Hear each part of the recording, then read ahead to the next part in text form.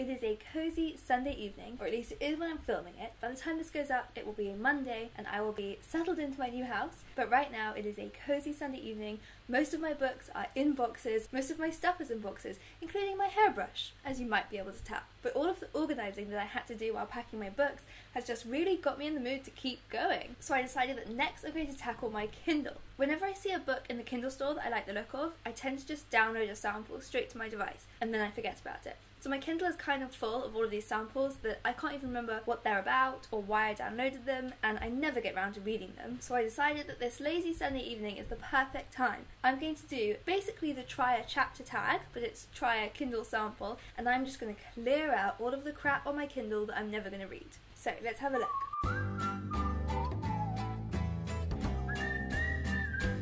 Okay, so the first title on my list is Can't Get You Out of My Head by Raj Persaud. Now I feel like I remember this one was about a stalker, something about a therapist and a stalker. That's kind of what I'm remembering. Okay, so I'm going to look up the cover. Okay, that's not telling much, so I'll just have a look at the blurb. Yes, it is about a therapist, a psychiatrist. But you know what, I think if I saw this book on a shelf, I'm not sure I'd pick it up. There's nothing about it that's really grabbing my attention, so I think that first one I'm going to strike from my TBR. Okay, so that was a very good start, one down already. The next one is called Pretty Baby by Mary Kubica. Pretty Baby. Now I feel like that might be a stalking thing as well. I feel like it's going to be creepy. The name Pretty Baby sounds creepy, doesn't it? Maybe about like a beauty pageant star who gets kidnapped. Okay, so that could still be the case. Kind of creepy looking cover. There's something kind of wintry about it. Which one's the UK cover? Maybe that one. I'm not sure. That cover has definitely drawn me in. So we're going to try a chapter. Oh, it's an actual baby.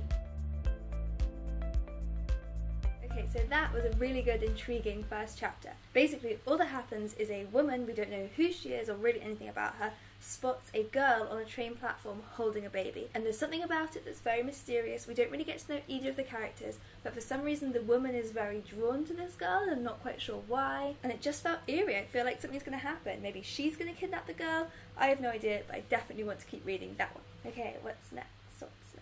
Here I have What We Saw by Aaron Hartzler. Now that sounds like another creepy one. I love creepy ones. Sounds like I know what you did last summer kind of thing. Ooh, unless it might be the one about a rape case. And now I feel like that title's ringing a bell. That's going to be very different. So the cover isn't helping out much in this case. It's just a doorknob. The subtitle, The Closer You Look, the More You See. Let's give the first chapter a try. Very interesting. Okay, so in that first chapter, we see somebody watching back a video from when they're 5 years old, playing football with one of their friends and accidentally hurting them and being really upset. And it all sounds like it's foreshadowing something. They keep talking about what they and their friend are going to grow up to be and how you wouldn't be able to tell from the video and how if you weren't looking close enough you'd miss these things. It's very much building up to something and I very much want to know what. So I'm definitely going to keep reading that one. Oh, and she's gone, okay. This one is called John Dies at the End by David Wong. So very interesting title. That instantly makes me think that it's a comedy because that's such a weird quirky title. Ooh, so kind of creepy looking cover actually with the hand. Definitely intrigued by that one. Let's have a look.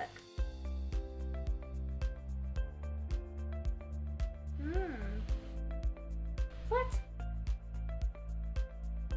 I really can't work out what I think of that one. That was definitely super intriguing for a first chapter. We have a main character called David Wong, which is the name of the author. He and his friend John, who the title says is going to die, are psychics, but I wasn't really loving reading it. I wasn't really enjoying it. So I think what I might do is skip that one off my TBR and maybe just look up a synopsis because I'm just genuinely intrigued what that was going to be about. Okay, we have Her by Harriet Lane. Now that kind of one-word title definitely sounds like a thriller, because I do download a lot of thriller samples, don't I? I can't really guess much else from that title, but let's have a look at the cover and I'm guessing it's going to look kind of scary. You don't remember her, but she remembers you. Whoa! I have to read that sample.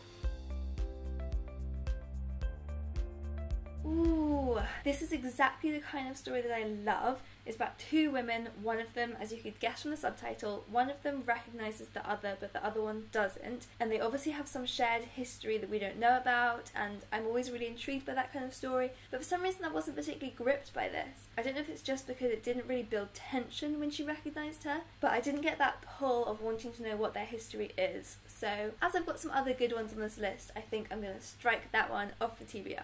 Right, now I can already tell from the author that this is going to be another thriller. God, I didn't know I had such a type. This one's called The Telling Error, and it's by Sophie, who writes thrillers that, to be honest, are always a little bit hit and miss. She's very good at making them creepy, but they often end a little bit over the top and not quite believable. The Telling Error as a title. Not sure if I'm excited by that one. Ooh, what is that? Scary. Think you want to know the secret? Think again. Ooh, that does look creepy, and I'm torn because I love the look of it.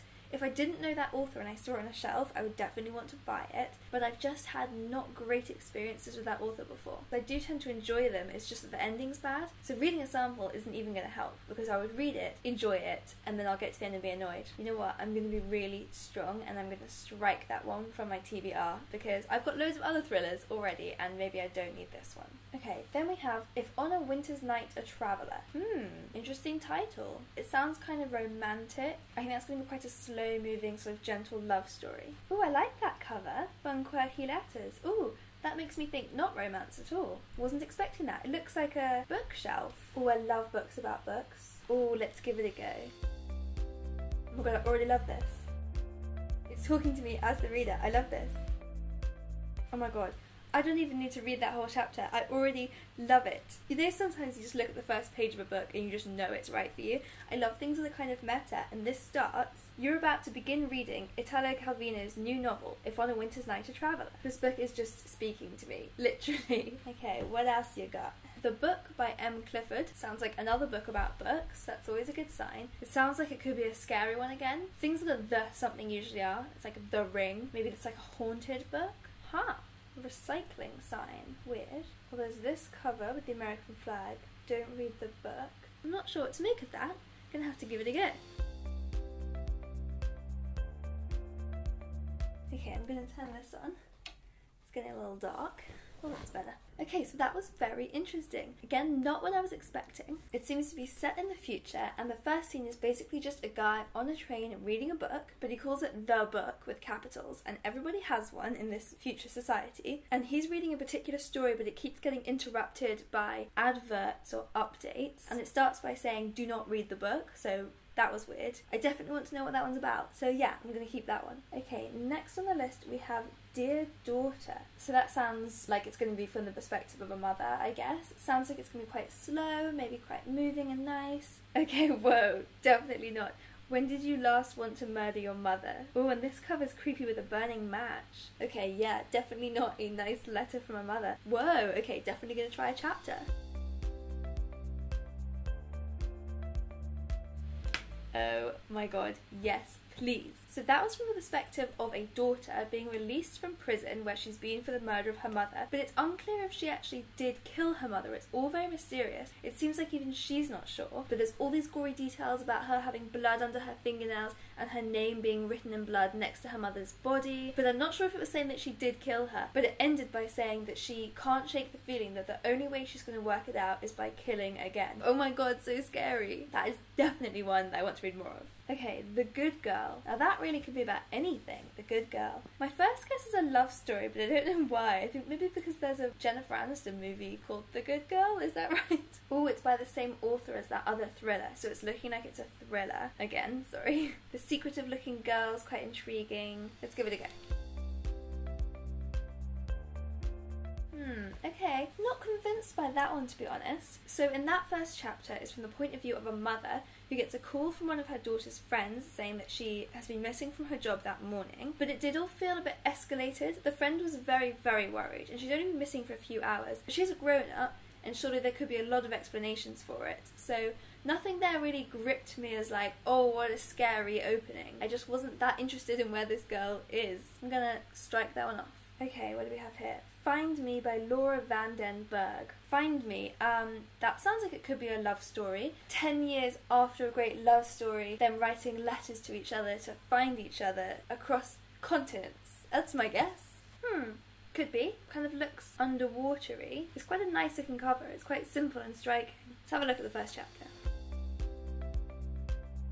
That was very weird. So it was set in a hospital, There's a woman in a hospital, we don't know why, but she's been there for months, and there's a group of them and they seem to be slowly dying out, and there are people that they call pilgrims who come and gather outside the hospital and look in. Why are they in the hospital? Who are these people watching them and why? I don't know why I'm not getting more excited, because that was very mysterious, but I know how excited I can get about first chapters, so I think I could hold out for a bit better. So that one is off the TBR list. Okay, the next one, I just love this title. It's called The Peculiar Life of a Lonely Postman, which instantly makes me want to read it. I'm guessing it's about a lonely postman. Maybe a kind of sadly funny one. Pretty cover, that's pretty. Not what I was expecting. I was visualising on postbox, probably because I'm very unimaginative. It's a very nice book cover, actually. Let's see if the inside matches.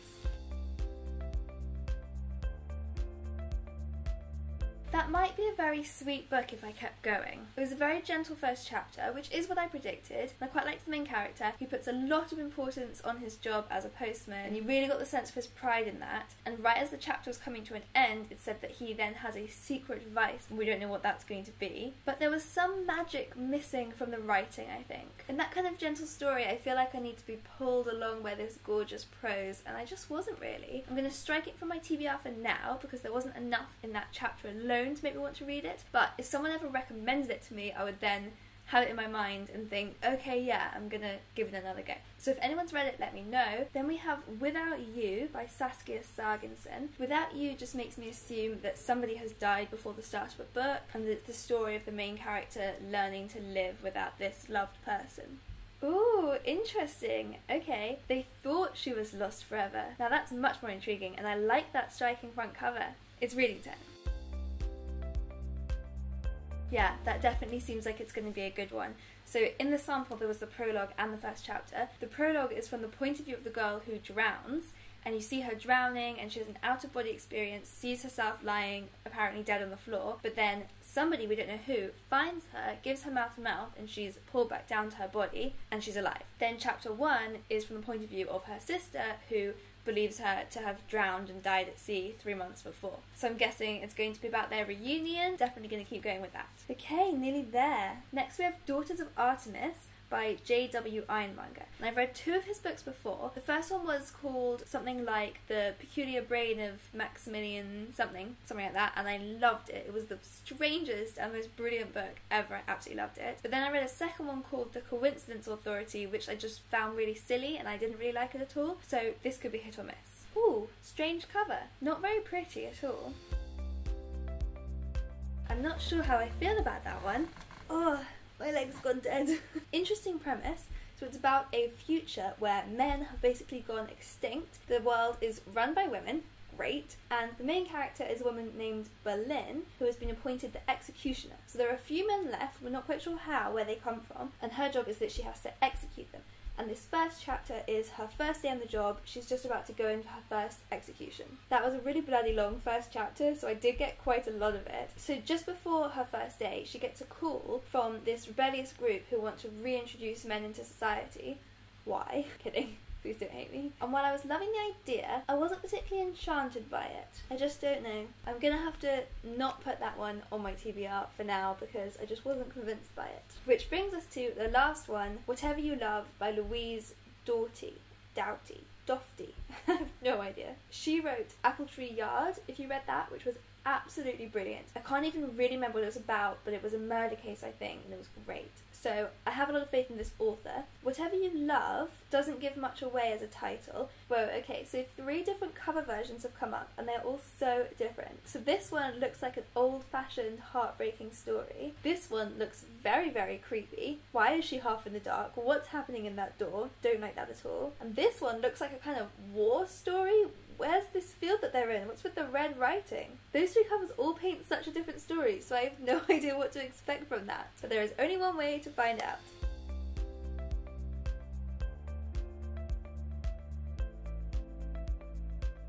That was absolutely heartbreaking. That was not what I was expecting from her at all. That was really sad. So that whole first chapter is about a mother being told that her daughter has died in a car accident, and then going to the hospital to identify her and being told the list of her injuries and sitting by her bed and imagining that she's just asleep and not dead, and Oh my god, that was really upsetting. Really, really beautifully written though, so I definitely want to read more of that story, especially as I'm still intrigued by all those different covers. There's still room for this to become a scary story, and one of those covers definitely suggested it would. It might be a bit like I Let You Go, which was brilliant, I definitely recommend. That started with a heartbreaking scene of a mother losing her child, and the first half of the whole book really I thought was just this really sad story, and then there's a twist and suddenly it becomes this terrifying thriller. So definitely read that, and maybe this will go in the same kind of direction. But oh my god, that was a sad first chapter. I'm definitely keeping this one on the TBR.